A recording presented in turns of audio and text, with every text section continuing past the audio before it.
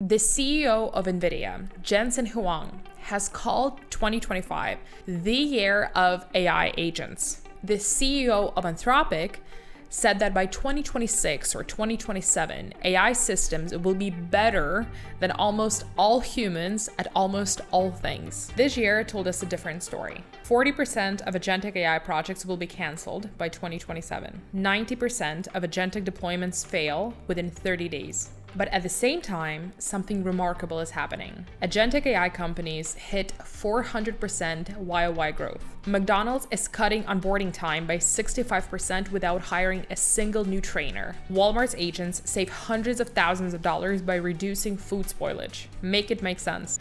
The math ain't mathing. Or is it? Today, I'm digging into the business models and economics of AI agents. The iceberg of invisible costs. The business models that seem to be working, and opportunities hiding inside this paradox. Let's dive in.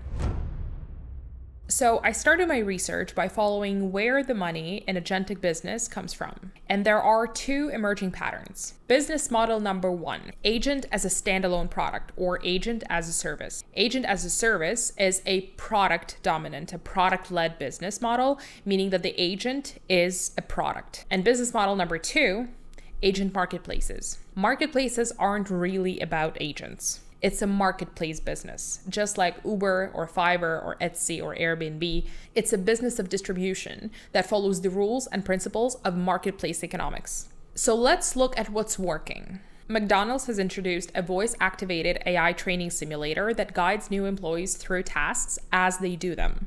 Employees get instructions on how to make burgers, take and assemble orders. The system reacts to variables that happen around an employee in real time and modifies or adjusts instructions based on what they're doing. Did it change the business? Yes. McDonald's is reporting about 65% reduction in onboarding time without hiring a single new trainer. There is a 20% increase in the number of candidates completing the hiring process. Moving on, Walmart. Walmart's got a creative one. A self-healing inventory system. The self-healing part maintains the balance for the supply chain operations. They detect demand surges, adjust replenishment schedules, reroute products between distribution centers, and also do all kinds of optimization activities. In Mexico City, it redirects products from overstocked warehouses to facilities with shortages. In Costa Rica, it reduces spoilage of food because it maps optimal delivery routes. It even analyzes social media and sales data and adjusts supply depending on the products that are trending. And lastly, Mercedes-Benz and their MBUX virtual assistant, which is a conversational agent that they placed into select cars. A driver can talk to the agent in plain, natural language,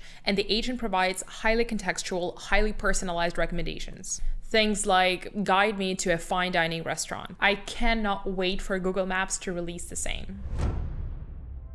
If you look at what's happening under the hood of a system like MBUX, it's not just one model doing everything. It's a system of agents built on top of Google Cloud and Gemini. And that's a fantastic example of an agentic implementation that works. It takes a manual, time-consuming process away from the driver and makes their life easier and, in many ways, safer. And Google is doing the same thing, but for businesses. Google has been quietly cooking up a beast in the background called Google Gemini, a space for enterprises. And they've done it in the Google way. They don't scream about it, they just drop it and let everybody else catch up. The beauty of it is that it provides exactly what agents are good at: assist, empower, and support, not replace. It's designed to help every person in every organization remove repetitive, boring tasks and reallocate that time to high-impact work that actually moves the business. It allows companies use Google's AI models and ready-to-use agents across multiple teams: sales, HR, engineering, marketing, product. So there is a solution for all teams across the company. And here is the part that is often invisible. Bringing and deploying a system like Google Gemini into your company takes a lot of infrastructure and change management. And that's exactly where Premevo comes in. Premevo is an official Google Cloud partner that deploys entire agentic systems like Google Gemini, and they deploy them into enterprises. They take care of everything from licensing, setup, training, governance, and team optimization. Premevo helps companies turn AI pilots into real production-grade systems. And by doing that, they overcome the stages where the vast majority of agent pilots fail: security, compliance, and deployment. Remember that 90% failure figure that I said at the very beginning. So if you're looking at it and thinking, okay, but who's in the 10% that get it right? That's exactly the space Premevo operates in. If you're leading an AI initiative or overseeing an entire enterprise transformation to AI, you can learn more about it right here at premevo.com/AI. But here is where the story gets really interesting. The CEO of NVIDIA, Jensen Huang, has called 2025 the year of AI agents. The CEO of Anthropic said that by 2026 or 2027, AI systems will be better than almost all humans at almost all things. Well, 2026 is around the corner. And to all of you who are watching this, how many of you have been replaced by an agent? Write it in the comments. I'll wait. Yep, I figured as much. This week, Dwarkesh Patel published a podcast with one of the most influential researchers in AI, Andre Karpathy, a Canadian scientist, by the way, who shared a very sobering assessment of the industry's progress, including AI agents. He was very vocal about how agents produced very brittle and unpredictable results, and how they lack basic reliability, how they don't possess reasoning, and how they don't learn unless you go and train them by hand. The market of Agentic AI is not just weakly commercialized. We haven't even scratched the surface of where it can go. The agents we have today are great helpers. They do automate basic tasks. They can help you do research asynchronously. They can eliminate a lot of admin tasks or save you plenty of time doing routine work. I can speak for our channel, for example. Those of you who have been watching us know that we treat this channel as a startup, and the agents really help us save money on the headcount. We use Notion Agent, Google Agent, Perplexity Agent. They are incredibly helpful in what they do. They format documents. They create to-do lists, they assign tasks, they do all kinds of work that we would otherwise be doing by hand, a lot of admin work. And that is exactly what modern agents are good at. Basic, repetitive, monotonous tasks. But they're nowhere close to autonomous operations. They don't have cognitive abilities, they don't learn and reflect on past experiences. Everything they do needs to be checked, validated, and refined. And what I am covering right now is individual/small business use case. The real revenue lies in B2B.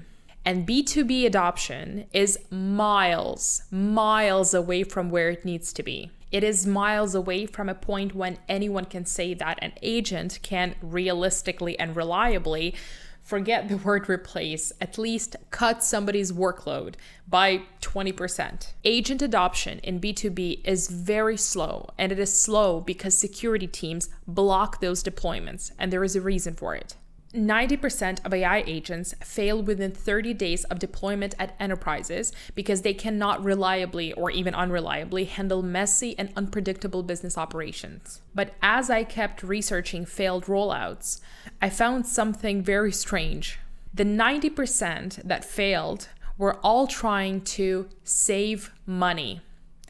And the 10% that succeeded weren't trying to save anything at all. The best example is Harvey. Harvey hit $100 million in annual recurring revenue in August 2025, which is a 400 YOY growth rate. They charged $1,200 per attorney per month.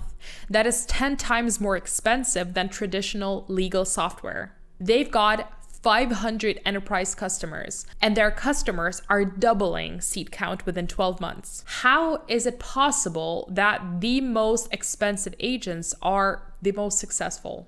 Harvey's got a high-cost, high-touch model. Yes, they charge $1,200 per attorney per month, and they do it with 12 months, 20-seat minimum contracts. They've got 10% of their team consisting of ex-lawyers, making sure that the firms, which is their customers, hit the usage threshold for renewal. They provide multimodal orchestration. They position their product around pre-configured agentic workflows.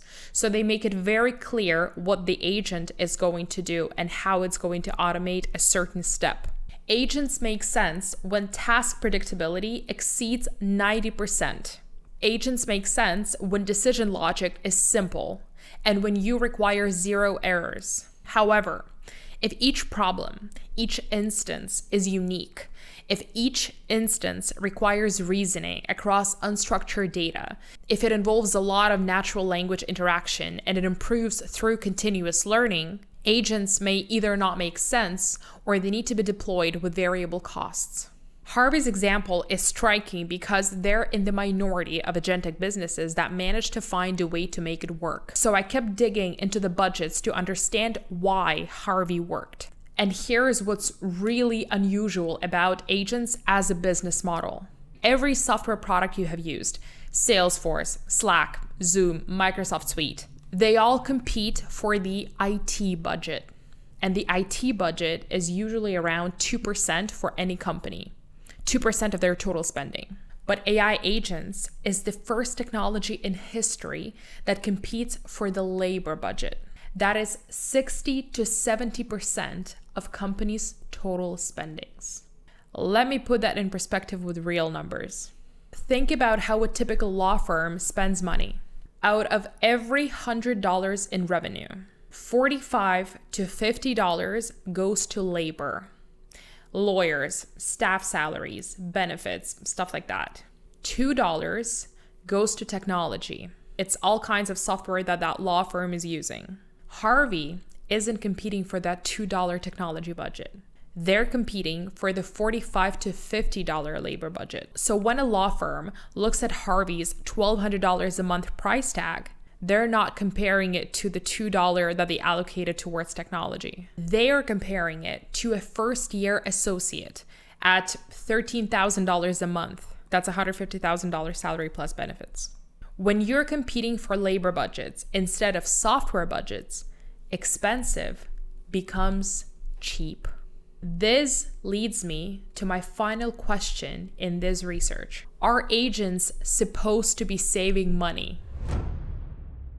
Agentic business and agents as a service are fundamentally incompatible with traditional SaaS economy.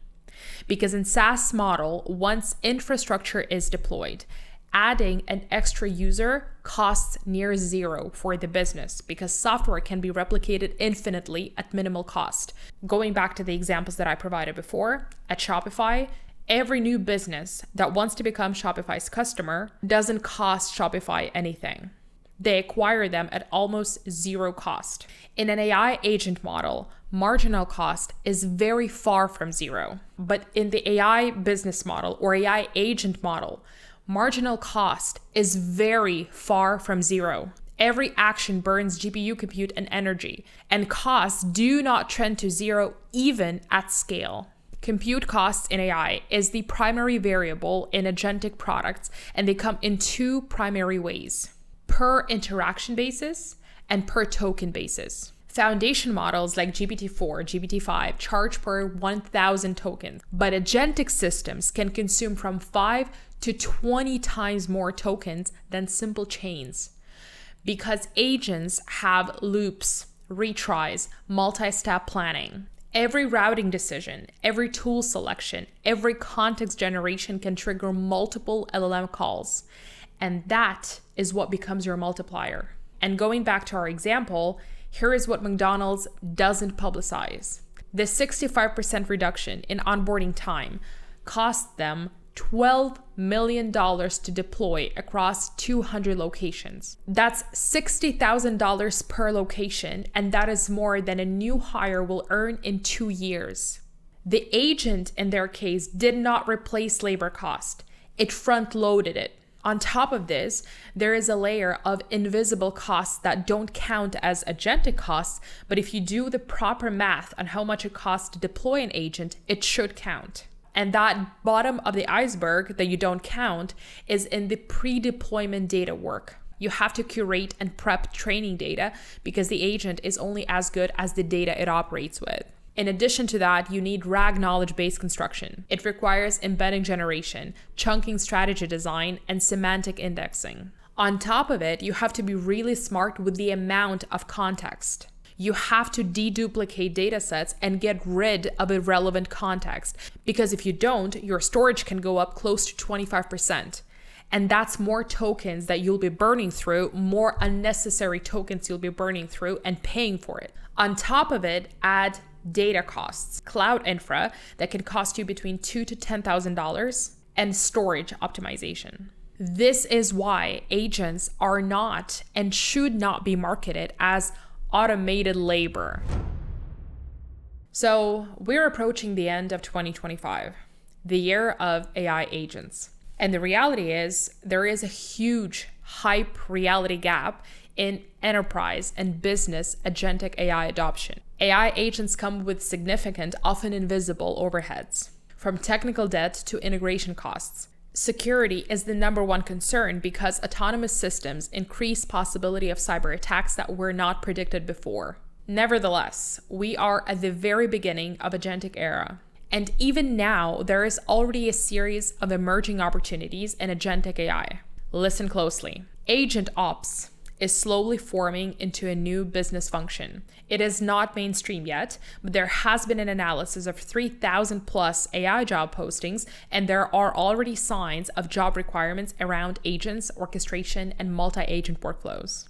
There are already at least 17 AgentOps tools on the market, and there is evidence of major platforms embedding AgentOps functionalities into their core offerings. Now, one quick thing that isn't data backed, it's just my personal opinion.